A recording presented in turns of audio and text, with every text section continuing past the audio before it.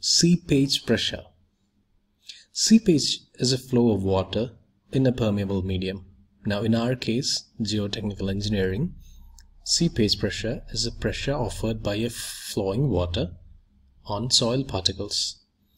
Now as the water flows through the soil, it will exert force in the soil grains, and this force will obviously be acting in the direction of the flow, and hence the resulting pressure is called as a seepage pressure.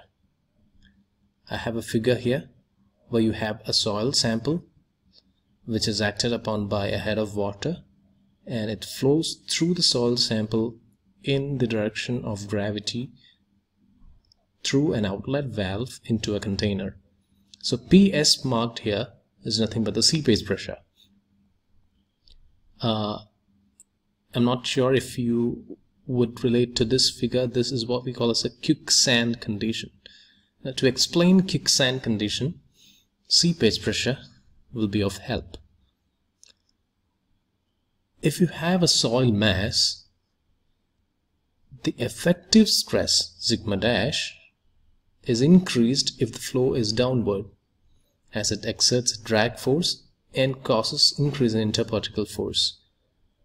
Effective stress is the same effective stress that we have been discussing for a few classes now, and in general, when the flow is in a downward direction, the effective stress will be increased, which of course will be in the direction of the gravity, and it exerts a drag force. But when the flow is against the gravity, upward, the effective stress on the soil will be reduced. So, for example, when you have a soil sample here, and if the water level is here, and if it's allowed to move on its own force, it will obviously be flowing in this direction, right? In the gravity direction. So this flow of water in downward direction will exert a force on the soil particle which increases the effective stress, because the flow is in the downward direction and the gravitational force is in the same downward direction. But if I attach a tube here like this, the flow will be in the reverse direction, right? You have a higher head here, so water flows from a higher head to a lower head, so the flow will be in this direction. Or in short, when you are interested in a soil sample here, the flow will be upward. So when the flow is upward, which is against the gravity, the effective stress is reduced, and this is the head causing flow. As the head causing flow increases, the upward pressure increases, and hence the effective stress reduces, and at one stage the effective stress becomes zero. So at this stage, when the effective stress becomes zero, it's called as quick sand condition. Effective stress becomes zero means that the soil would behave like a fluid, which means at this condition the upward force is equal to the downward weight. Or in short, when you have the soil mass here, and if it offers a weight at this level, and if the seepage pressure is equal to the weight or the stress offered by the soil at this level, it will cancel out each other, which makes the soil to attain a quick sand condition. If you have or had the habit of watching Cartoon Network, you would probably remember this character, Popeye. Now Popeye obviously had a few instances when he was caught up in this quick sand condition. Now, when you consider the forces acting upward and downward in a soil mass of cross-sectional area A, the same figure is shown here. We have the soil mass whose unit weight is gamma saturated, head causing flow is marked as H, length of the sample is L, and here you have the seepage pressure acting upwards. So we'll try to have a mathematical relation. At this level, which is the bottom of the container, the weight, the total weight of the soil will be the unit weight multiplied by the volume. Unit weight is gamma saturated, Soil is saturated because you have the water table here, and the volume is length multiplied by the cross-sectional area, the area perpendicular to the slide you see here. So gamma saturated into L into A is the weight offered by the soil at this level. Now seepage pressure offered at this level upward will be equal to the unit weight of water gamma W into the head causing flow at this level is H plus L multiplied by A, the area. So I have this equation. Downward force is the weight of the soil, gamma saturated into L into A, unit weight multiplied by area into volume into length, and upward seepage pressure is gamma W, unit weight of water, multiplied by head causing flow multiplied by the cross-sectional area of the container. So I can rewrite it as gamma WHA plus gamma W into L into A. Now gamma saturated is here and gamma W is here. So I can rearrange gamma saturated minus gamma W into LA equal to gamma W into HA. But we know that gamma sat minus gamma W is gamma dash, or submerged unit weight. So gamma dash submerged unit weight multiplied by LA equal to gamma W into HA. A and A cancels out, and I am left with H by L equal to gamma dash by gamma W. Now we know this term H by L is the hydraulic gradient. So hydraulic gradient equal to gamma dash by gamma W. But you can have the submerged unit weight gamma dash equal to G minus 1 by 1 plus E multiplied by gamma W from the three-phase system diagram. So I can substitute this into the numerator, and in short, I equal to G minus 1 by 1 plus E gamma W by gamma W, or in short, I equal to G minus 1 by 1 plus E. This is what we call as a critical hydraulic gradient, IC. So in a typical case, like for example, G specific gravity equal to 2.67 and E voids ratio equal to 0.67, the hydraulic gradient becomes unity, 2.67 minus 1 by 1 plus 0.67, which is equal to 1, or unity. So that is called as a critical hydraulic gradient. And at the critical hydraulic gradient, the shear strength of the soil becomes 0 and the soil behaves practically like a liquid and appear to be boiling, which is called as a quicksand condition. Now, the conditions in which a quicksand can be expected is listed here. Soil should be cohesionless, which means it should not have a cohesive force. It should be pure sand. Second condition is that the seepage pressure PS should be upward. It should not be downward. If it's downward, it will increase the effective stress. So when the flow is upward, the seepage will be upward, and that is the second condition. And the third condition is that the critical hydraulic gradient should exist. So when these three conditions are met, you can expect quicksand condition. We have a numerical problem here. In a container filled with the following, determine the upward gradient required to generate the quicksand condition for a porosity 40%.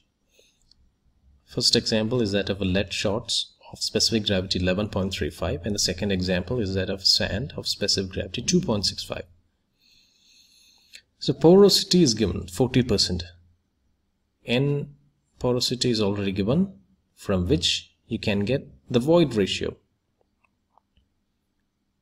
E, the void ratio, is 0.4 by 1 minus 0.4, which is 0.667. So this is a basic relation that we were familiar with in the first three-phase system diagram. So I have this equation from which I can get the value of void ratio E as 0.667.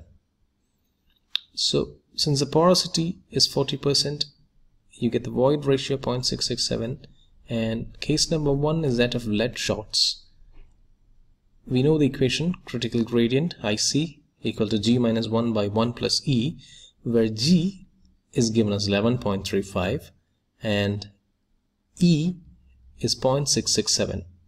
So the critical hydraulic gradient is 11.35 minus 1 by 1.667, which is 6.21, which means when you have lead shorts of specific gravity 11.35 and void ratio 0.667, and if the H by L hydraulic gradient is 6.21, you can expect a quicksand condition when the flow is upwards.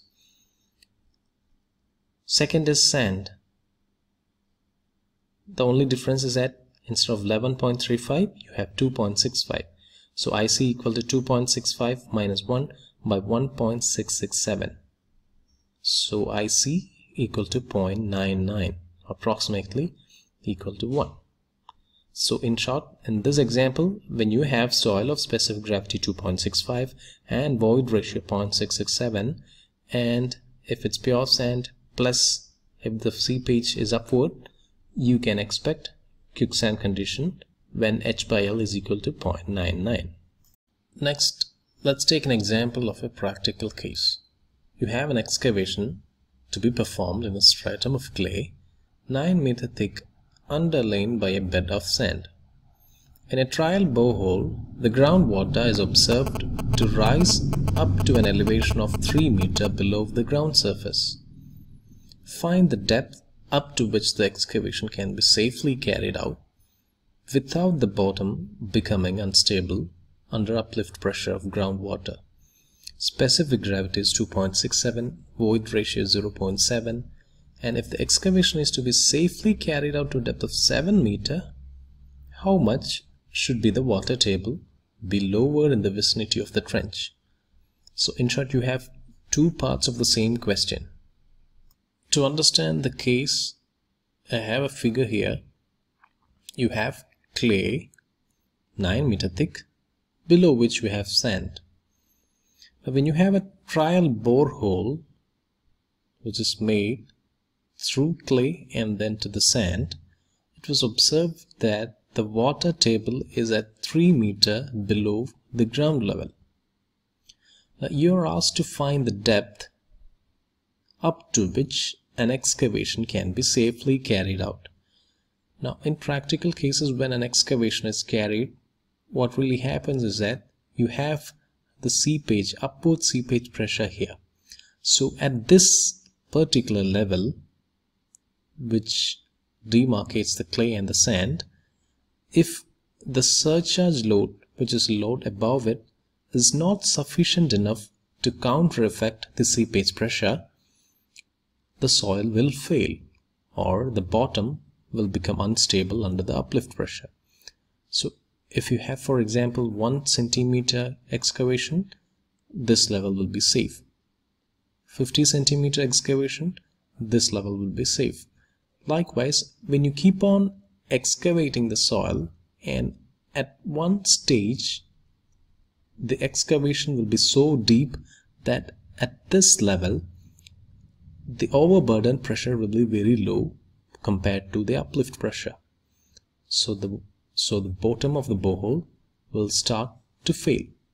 You are asked to find that depth up to which the excavation can be carried out. Now in this figure I've marked as Z and 9 minus Z. So 9 minus Z is the excavation depth and Z is the height of the clay layer above this line. Now the unit weight is not given, so we need the unit weight first.